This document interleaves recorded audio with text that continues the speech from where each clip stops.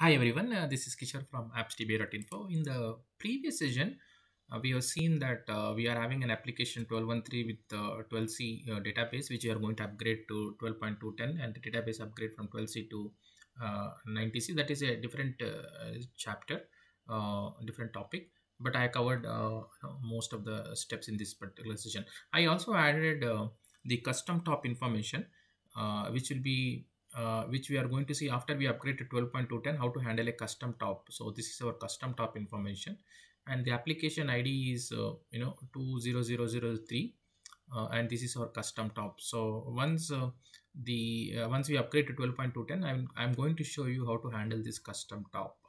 This was specifically asked by a couple of students, how to handle the custom top. So we in the 12.1.3 we have a custom top application, and we are going to see how to migrate it to in 12.2.10. So after that, you can, on the database, we have a couple of activities for collecting the dictionary statistics, fixed object and dictionary statistics. You can do this, and also take a count of invalid objects before you can start.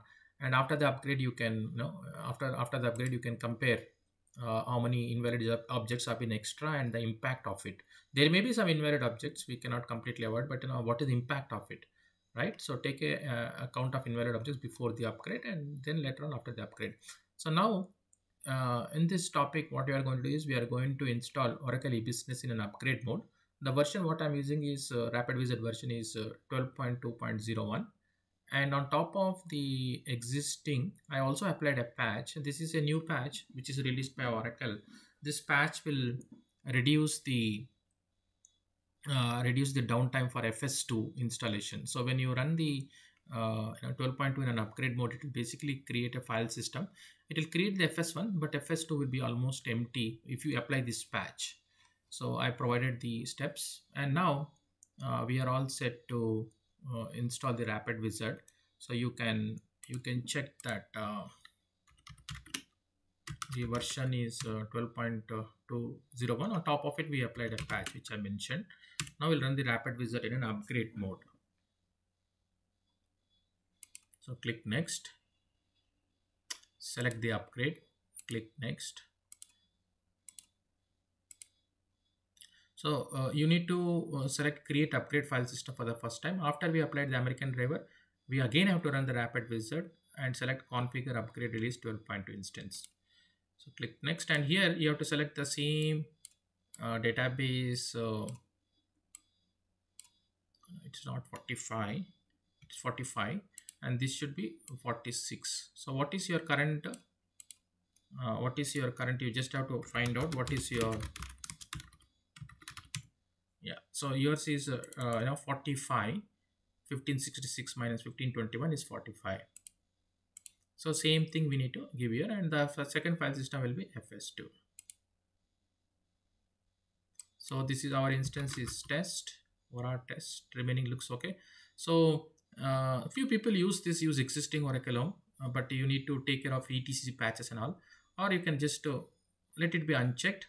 It will create the 12.102 an extra Oracle Home. You can delete once the installation is completed. You can delete this particular Oracle Home and use our existing Oracle Home.